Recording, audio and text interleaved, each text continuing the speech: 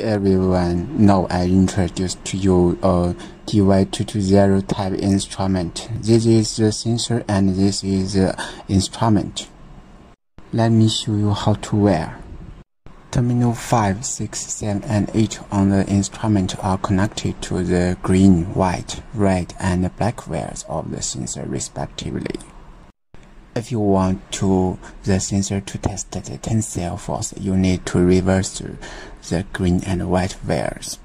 Terminal 15 and 16 are connected to 220 voltage or 110 voltage alternating current. Now everywhere. The power supply cannot be connected wrong.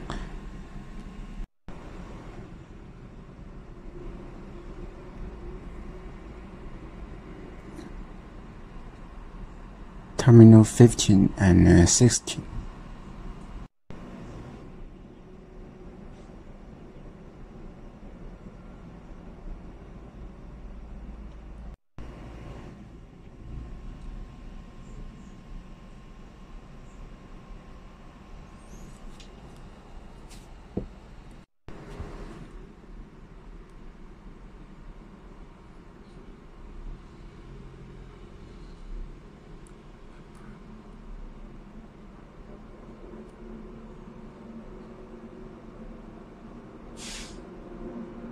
OK, power on.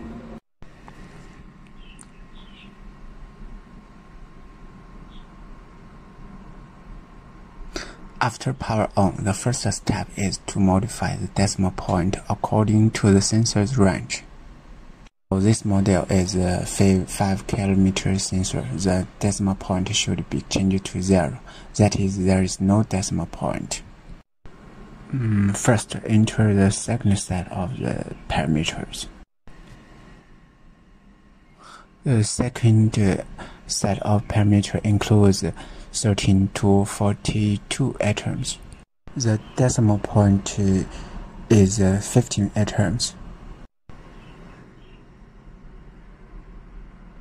Now I will show how to enter the second set of parameters.